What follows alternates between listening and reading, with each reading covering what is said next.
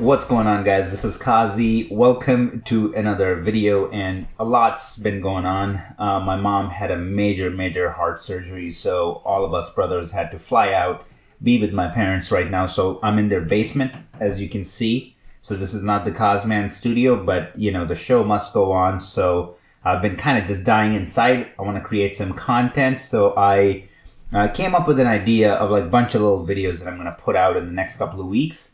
So that way we're still connecting and you guys know that, you know, all is well and everything is great, and I can do what I do best, which is share what I know and try to help as many people as possible. If you're a beginner filmmaker who wants to make their work stand out, color grading is one of the most effective ways to do that. If you're coming from Premiere Pro or Final Cut 10, then looking at a node-based software like Resolve will just confuse the heck out of you. In this free training, you're not only going to learn everything about nodes, you will also learn to build the perfect node tree regardless of the project that you're working on. I will end the session with an extended Q&A. These questions came from you guys. Click the link in the description to sign up for this free training.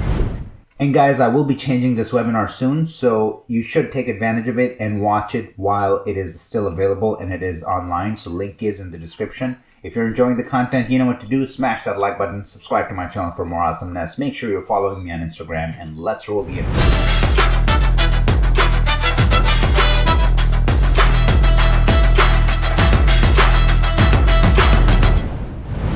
All right, so let's jump into it. This is my hero frame for the shot that we're going to be working on. We're going to be creating a old film look, but this is not necessarily a B-movie look, okay? That's another video that I'm going to put out soon. Just think of like Machete or something like that. So it's going to be that kind of look that's going to come out in the next couple of weeks. But here, we're going to create sort of like an elegant, classic old film look. It won't have as many scratches and dirt and things like that, but it'll still be clean, but will have the DNA of our old film look, okay? So we're gonna build the node tree as we go. So the first one, I'm gonna keep it here. I'm not gonna touch it. This is gonna be for my white balance, and let's just go ahead and call it that. Now I'm working with my laptop, so I customized some of my keyboard layouts, so that's why I don't get confused. I just hit tab and it went to my label, but you can go under here, keyboard customization, and you can change that. You can just type in label here, and then click down here, click on this guy, and just give it whatever key you want. So I gave it tab, and that's how I have this set up, okay? So that's my first node. Now I'm gonna do Option S to create a new node. We're gonna bring this down, and this is going to be used as our CST. So I'm gonna go in here, and I'm gonna find my color space transform because I'm gonna be using a film print emulation, and to properly convert it, I'm gonna be using a Cineon output gamma. So I'm gonna keep that here. I'm gonna go in here and change this to Cineon film log, and it looks kind of weird, but just, you know, bear with me. I'm going to call this CST, and then in here I'm going to go ahead and pick my favorite LUT, and we're going to go to our LUT pack that's provided by DaVinci Resolve film looks, and the one I'm going to be using is 2383 D55. Okay, so I'm going to throw that on, and this is where we're at. Let's buy some real estate. So I'm going to put this right there. And if I wouldn't have applied this Cineon conversion, everything would have looked like that, super crushed, super weird. Look at the black points down here. But since I applied that conversion, everything is looking proper. So if I take these two, it has the film look without really crushing everything, okay? So now what I want to do after that, this is where the fun begins. So let's call this FPE, film print emulation. And then this is going to be our OFX. This is where the film look effect gonna come into place. So I'm just gonna scroll down. I'm gonna grab my I think it's film damage or analog damage. Okay, so it's film damage. Drop that on. Now let's go through these parameters because this looks pretty cheesy if we leave it like that. We're not going for that. We're not going for Charlie Chaplin. We're going for a bit something a bit more classy, okay? A bit better than that. So I'm gonna go under my dirt, and I just wanna take that out. I don't want any dirt. I want to disable my scratches. I don't want scratches. I want it clean. And then after that, what I want to do is under my vignette, I want to kind of ease off that. Okay, it's too much. So I'm going to go under my geometry factor. I'm going to open it up. So see, now we're just really creating a film texture, if you will. So what makes it that? If I pop this open so you guys can see what's going on, and if we go closer, look at what it's doing. This looks super digital, super, you know, shot with red or 4K, 6K, whatever have you. That's not how film used to look.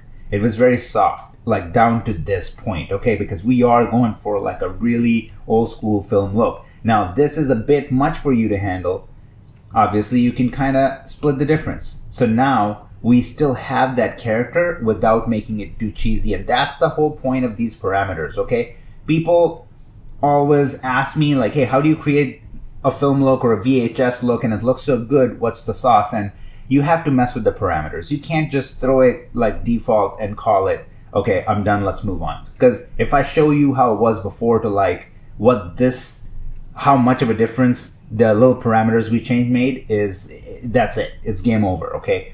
So we're not done yet. We're just getting started. We're gonna do a few more things. Here, I'm just gonna call this look, and let's do a few things. Let's kind of dirty it up, push it. So I'm gonna take my saturation, kind of go places with it. So now it just has so much more personality. I'm gonna take my lift, I'm gonna bring it down a little bit just to kind of dirty it up. You know, I'm thinking moonlight or something like that. I'm just really adding some character into my footage right now. So even something like this. Then I'm gonna go under my gain and I'm gonna warm it up a little bit overall. But keep it on the orange side, not necessarily red.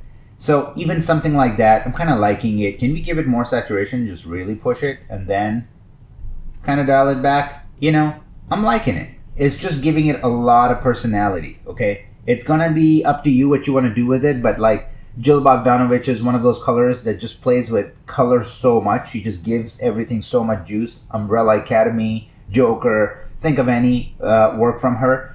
And I'm just a huge fan of hers. So, you know, I'm inspired to always go in that direction to just kind of get that from my image. Just make it come to life. Now, what I want to do here is I'm going to hit Option L for a layer mixer. I want to go in here. I just want to select in my qualifier this yellow. And that way we can just start creating a little bit more of a teal and orange, have a bit more control over it. So I'm going to open it up a little bit. And then I want to go in here in my gamma and just like really push it. Something like that. And now we're seeing it's really coming to life. And one more thing that I can do is I can go under my contrast slider here and kind of crank it, right? So then it just really, really pops. And something like that, you know, exaggerated, it's totally fine. Now we can always go back in here and under our look, and we can dial back the saturation a little bit if we want to, since we're like really pushing our one dominant color in this node, in node number 7. And then in node number 6, what I want to do is it's basically going to affect everything that is not yellow. That's how the layer mixer works. So I'm going to take my I'm going to do two things and see which one I like more. So I'm going to take my gamma. I want to kind of affect the entire image and see what that does. And let's make this bigger. And I feel like that little green that just sits in the bones is kind of cool, but at the same time, I don't know. Let's take lift and take it there a little bit, because I just really don't want my black points to be 100% proper. I want it to have a little bit of that green, and now it does. Like if I just really go here and do this is before, this is after. I mean, this is so subtle, you're not gonna notice it on YouTube probably, but trust me, makes a difference. Okay, just very, very tiny. What happens if we push it a little bit? So then you guys can actually see the difference.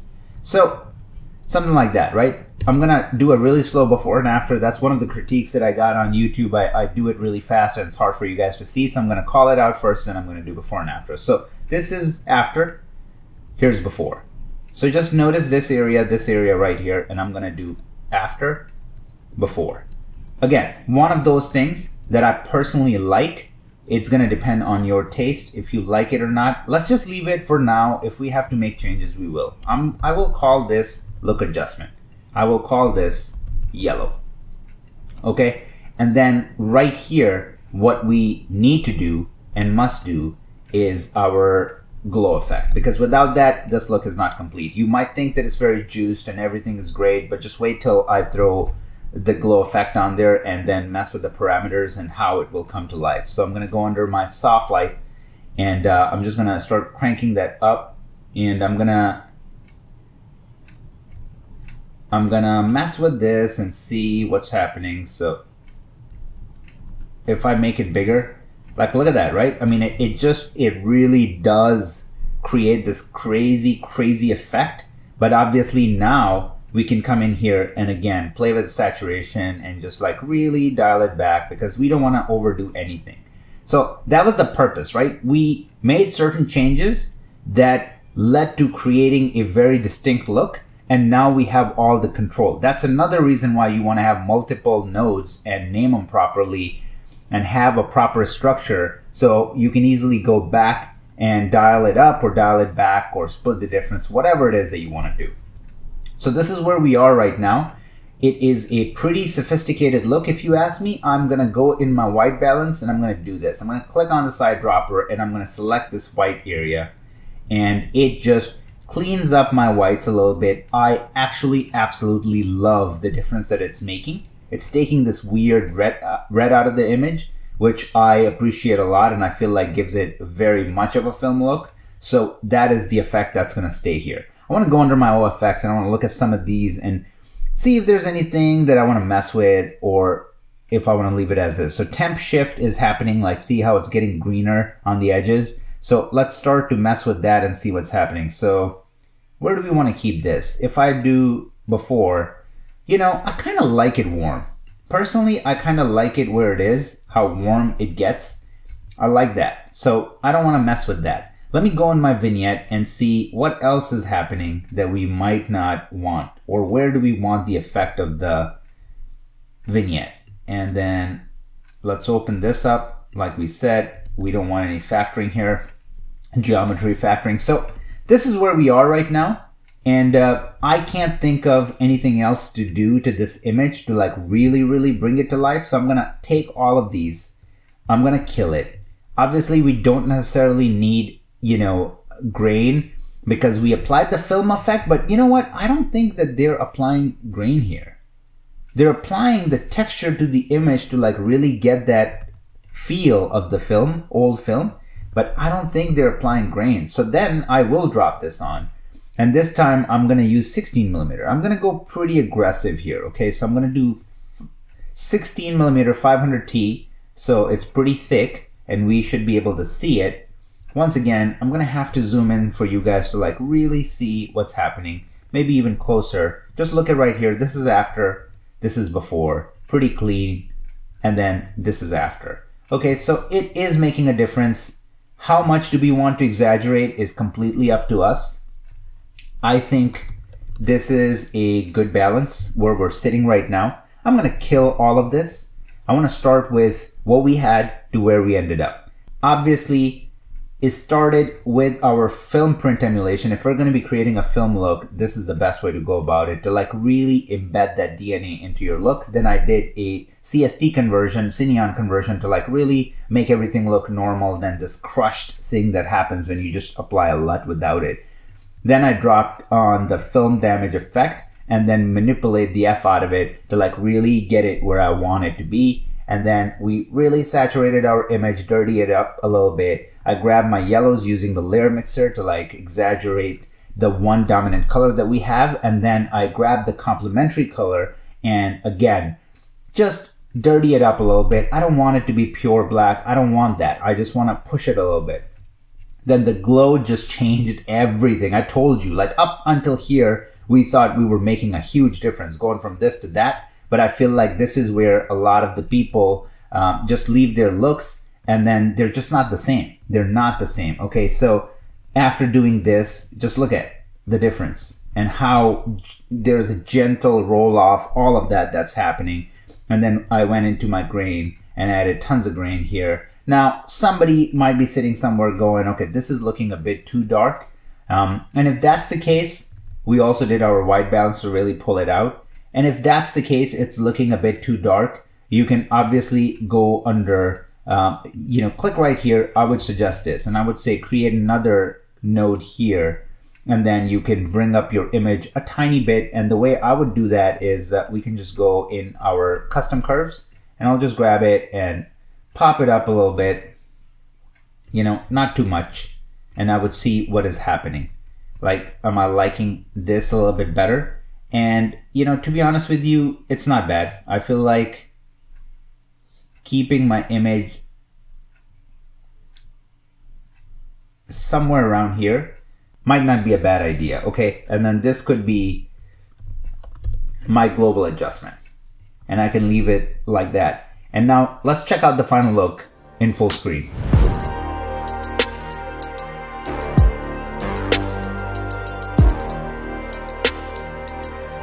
All right, so hopefully you guys had a blast. Like I said, very specific look, and this stuff that I did here, this is the least amount of stuff you need to do to really give it that character. I was keeping my node tree very tight, but again, the sequence of the node tree matters, how you lay everything out and label it matters. All of that and then some is covered in my webinar that I will be taking off and will be expiring soon. So if you want to check it out, link is down below. Drop a comment. Let me know if there's any content suggestions that you might have. And guys, don't forget, work hard, get obsessed, get possessed. I will see you guys in the next video.